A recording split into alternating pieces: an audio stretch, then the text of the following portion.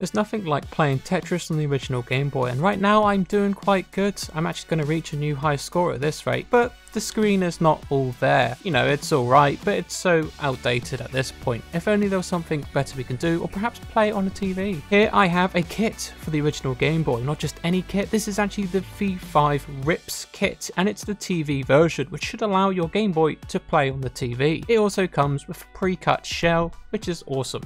So let's take a proper look at the kit itself. So here is the board itself that replaces pretty much half of the Game Boy, and somehow the silk screen's upside down. Also coming with this kit is a pre-cut shell. Now this was optional, but I did decide to go for a pre-cut shell to save some time.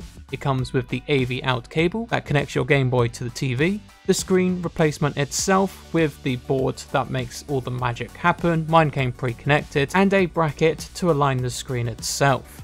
As for the installation, I'm going to start with the shell. If you don't have a pre-cut shell, I'll tell you the modifications that are required to the shell. As you can see, there is 2 pillars that have been cut. There's also a section up in the top right that's also been cut. For some reason, the instructions say to remove this little tab, but it's still present, and I'll keep it until it's necessary. On the other side, the contrast wheel opening has been increased slightly, mainly just on this left-hand side. Now, unfortunately, for the price I paid, for some reason, the kit only comes with a plastic lens, and it's not that good. So let's get rid of that, because I've also bought a separate glass screen lens, which should give it a better finish and touch than the plastic screen cover. Because I'm starting with the shell, I'm going to actually grab the glass screen protector and remove the inner 3M adhesive. With that removed, I'm then going to reveal the sticky adhesive layer.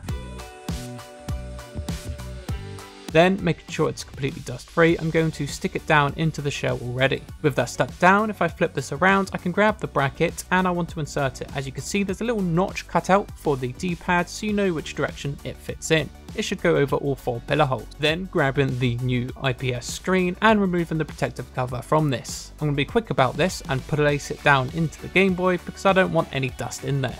Now my board is already attached to the screen. If not, you want to attach it to the screen. Because it's already attached, as you can see, it can move because there's nothing really holding it down. So I'm going to use some 3M adhesive and stick it on the back of this board to stick it to the screen itself. So chucking on the 3M adhesive and revealing the 3M adhesive itself. Then placing the board over and just stick it down, roughly anywhere will do. With that all prepped, I can now put in the new buttons and conductive pads.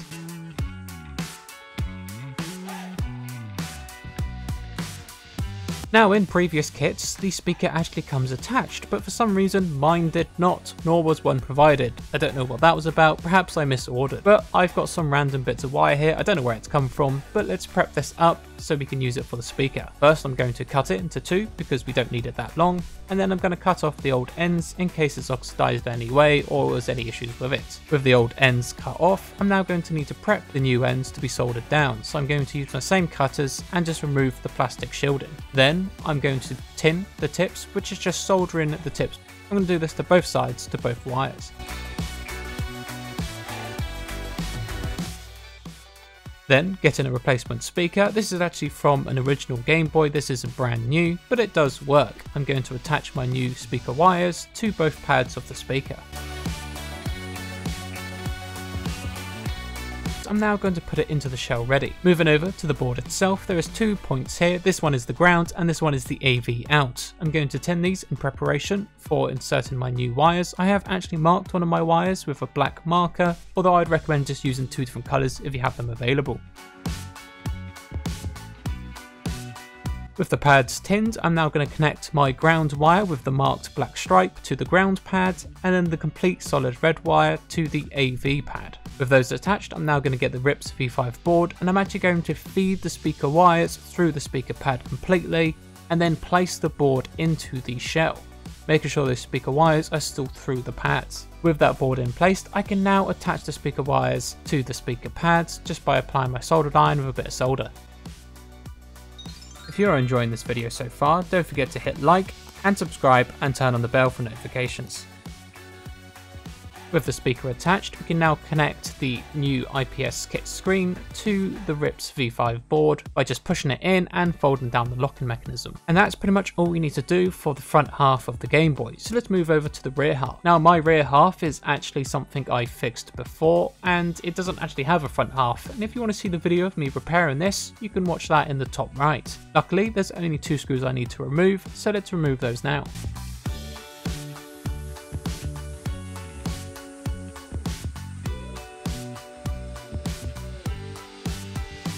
With the screws removed, I can remove all 3 boards from the rear half of the shell. Grabbing the new shell, I can simply put the new boards in, nothing crazy about this, and then put all of the Phillips screws to hold the boards down. Not forgetting to do the power switch first before you screw it all down.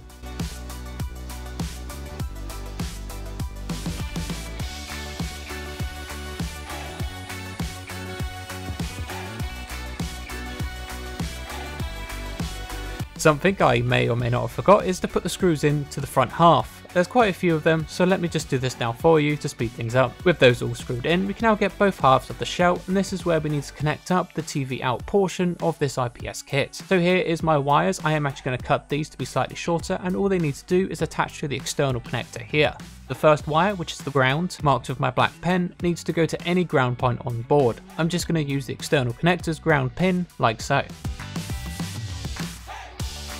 The AV out wire needs to go to the middle pin on the furthest left row, making sure not to short on any of the other pins. You may need to trim it so that it doesn't. With that attached, as you can see, I left a little bit of leeway so I can play around the 2 halves of the shell. I'm going to insert the brand new cable into the connector and then flip over the screen half of the Game Boy and insert this new cable in. It requires quite a bit of force, but once it's in there, it won't be coming out. Then I can sandwich the 2 things together.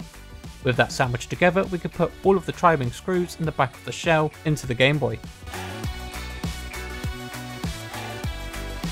Not forgetting the screws underneath the battery cover. I like to reuse the original serial stickers onto my new builds, so applying some liquid to this serial sticker, then getting just underneath it and then removing it with a pair of tweezers. Now I can stick this onto my new shell, and then we can keep track of this Game Boy. Perhaps the most satisfying part of this build is removing the protective cover on the glass screen lens. Look at that. And there we have it, that is the RIPS V5 installed into the original Game Boy. Now there is some things we need to discuss about this kit, because as you can see on the left hand side, this is the V4 kit, which is the previous version. As you can see, unfortunately the new kit is slightly smaller, and it's not too much smaller, about 20%. So on the V4 kit, it's about 5 centimeters wide, whereas on the V5 kit, it is about 4.5 centimeters wide. Not only that, but the quality of the screen seems to be slightly worse than the V5 kit. However, the new V5 kit does offer the ability to play your Game Boy out of the external connector onto a TV screen. All you have to do is plug in the provided cable and the audio jack to get audio through to the screen. Then, by holding down the contrast wheel, it pops up the on-screen menu. You just want to go to the TV section and switch it to on. As soon as you do, the screen will go blank and it will appear on your TV. Then to switch back, just hold down the contrast menu again and go back to off. This kit also comes with many predefined color modes just by simply pressing down the contrast wheel. I'll flick through all of them now. Most of them look quite the same at the start, but there's quite a few.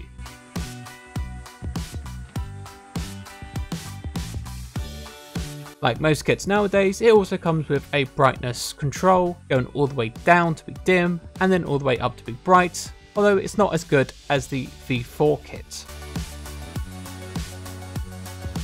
The V4 kit also offers position changes for the screen if it's slightly out and a pixel grid effect, which unfortunately the V5 kit does not offer. As you can see, it's completely missing from the menu. Both of them still retain the color adjustment to make your own custom color profile.